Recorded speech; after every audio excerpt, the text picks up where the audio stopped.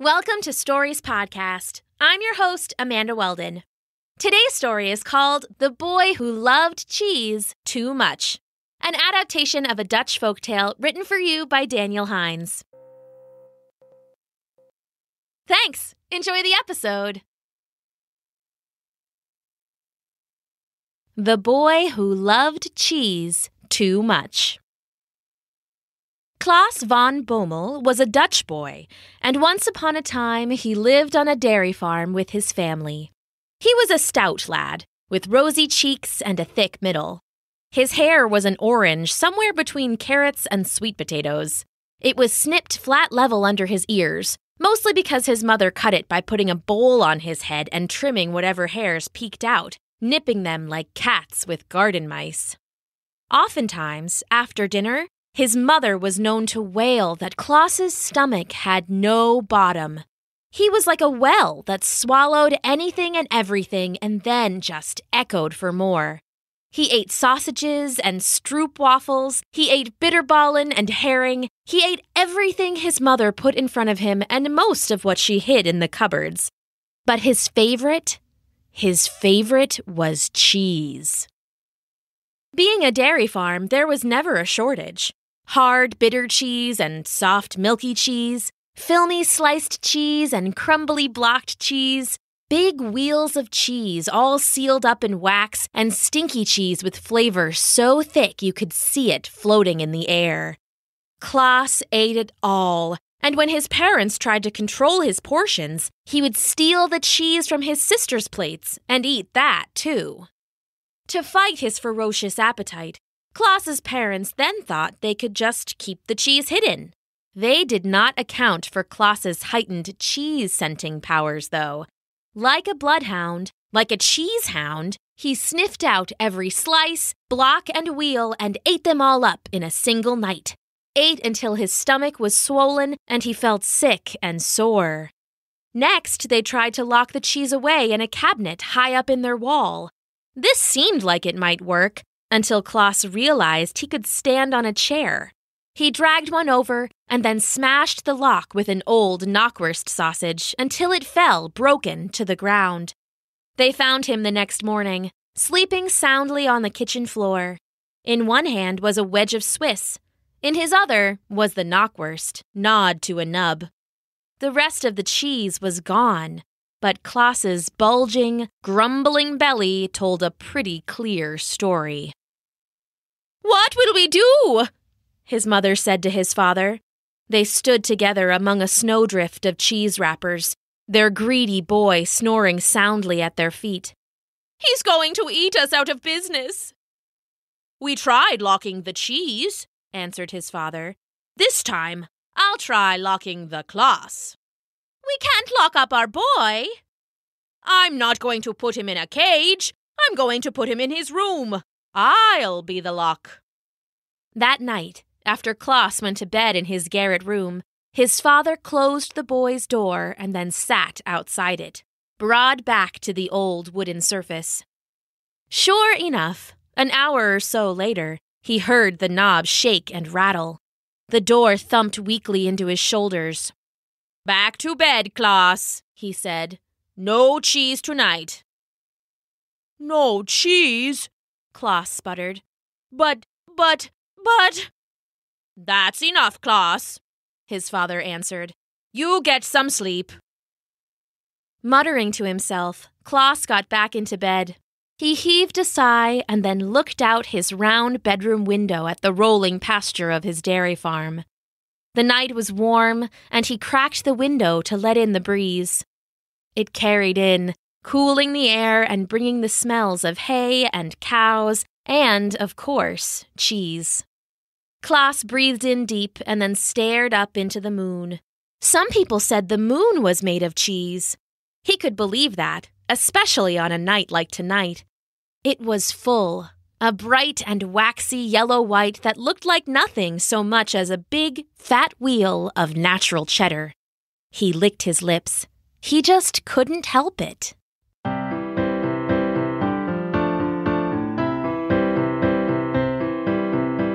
If I could bob like a butterfly,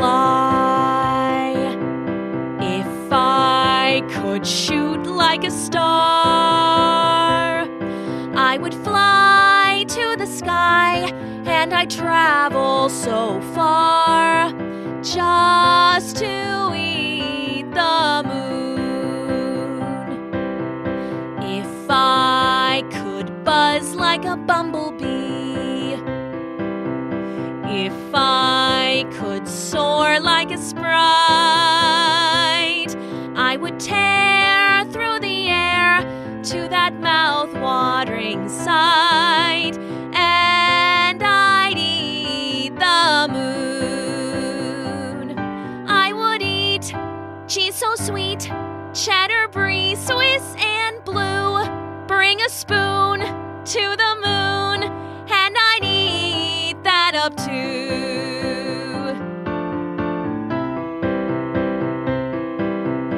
If I could flit like a firefly, if I could sail like a swan, I'd devour, eat for hours, till the whole thing's gone. If I could eat the moon.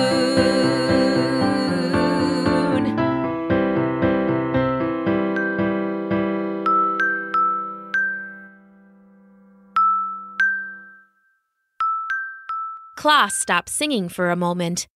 Was that bells he heard? He cocked his head, growing suddenly still. There it was again, a high, silvery bell sound. But where was it coming from?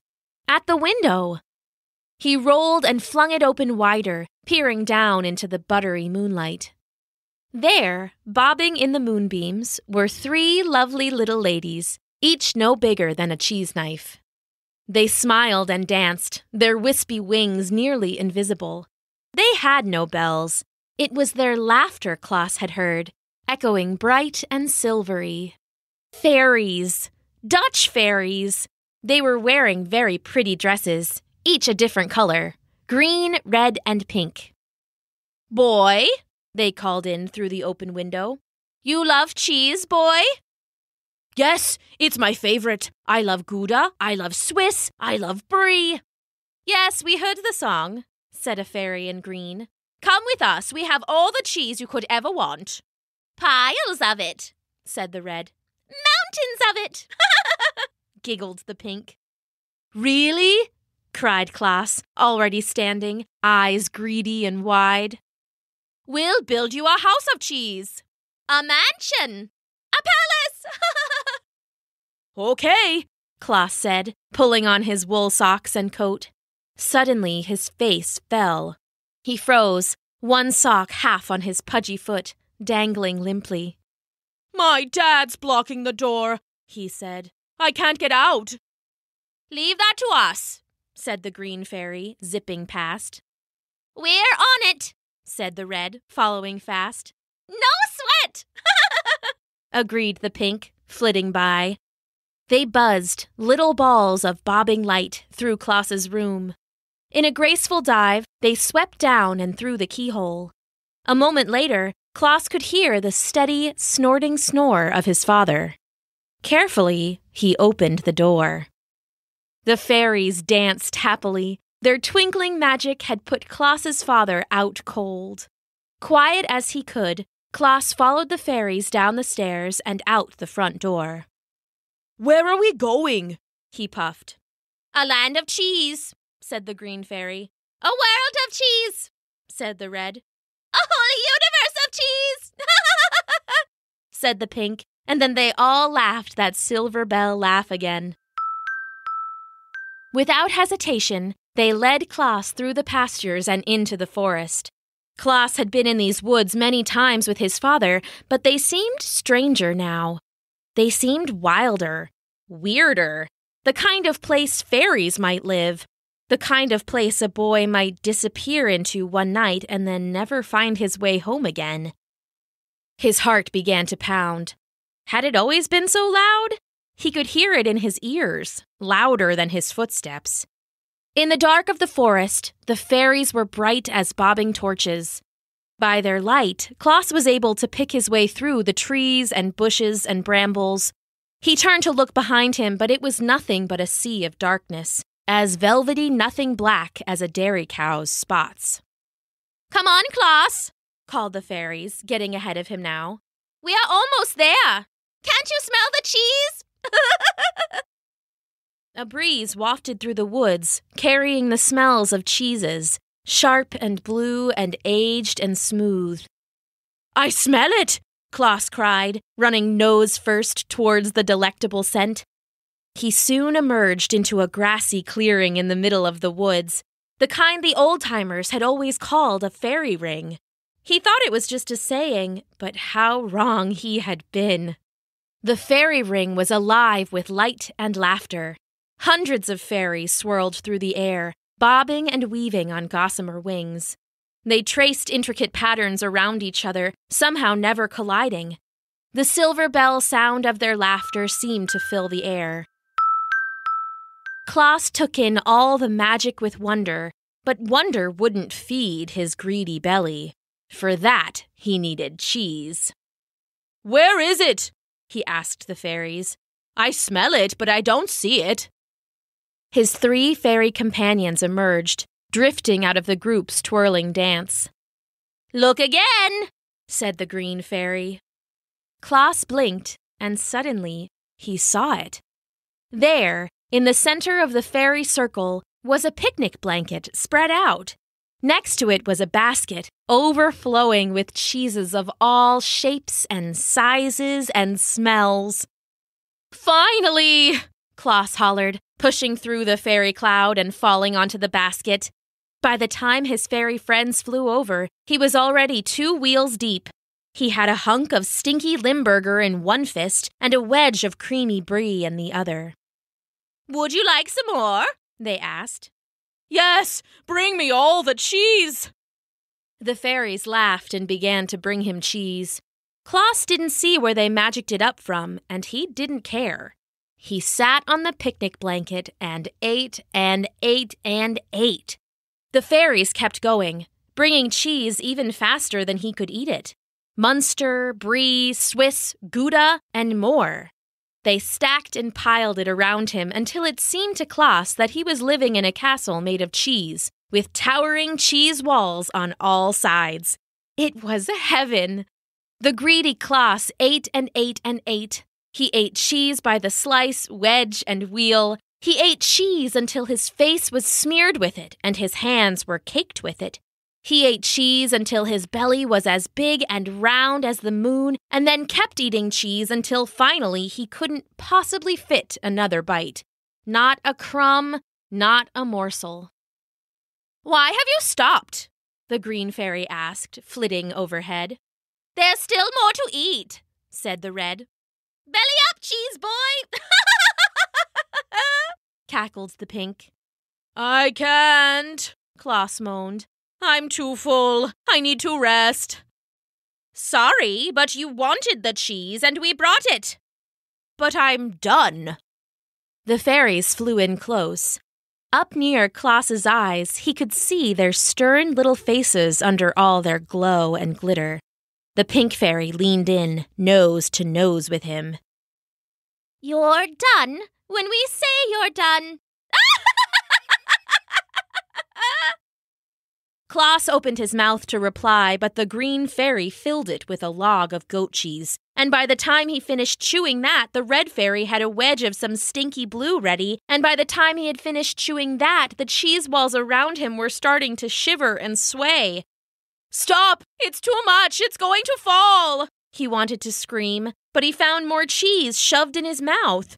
The great cloud of fairies were all fetching cheese now, and their stacks seemed to loom over his world. They wouldn't stop. They wouldn't let him stop. His stomach felt like it may pop. The walls of cheese started to topple. They blotted out the moonlight, blocked the fairy light. They rained down on Klaas and swallowed him in darkness. He tried to move, but he was stuck. Tried to breathe and found his mouth full of cheese. It was too much. He was buried under cheese and it just kept falling. He felt it getting heavier and heavier, His mouth was full, his belly was full, it was all too much, and he was going to pop. The last thing Klaas heard before passing out was the fairies laughing, the sound of tinkling silver bells on the wind.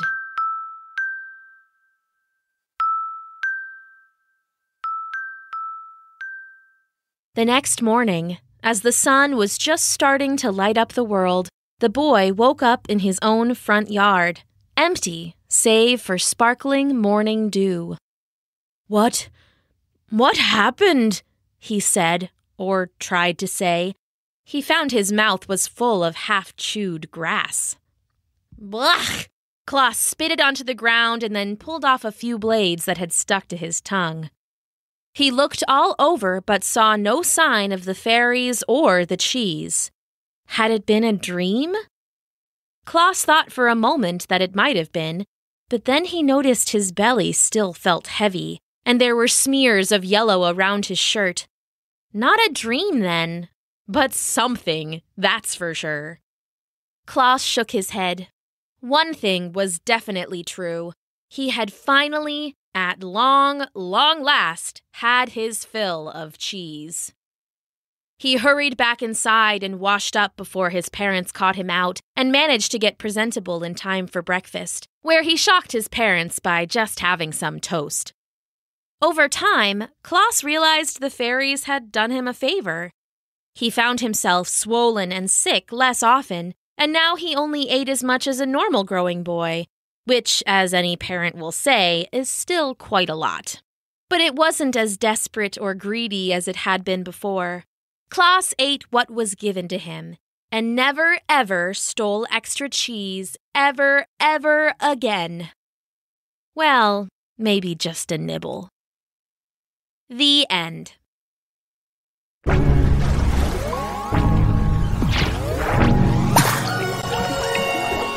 Thanks for listening!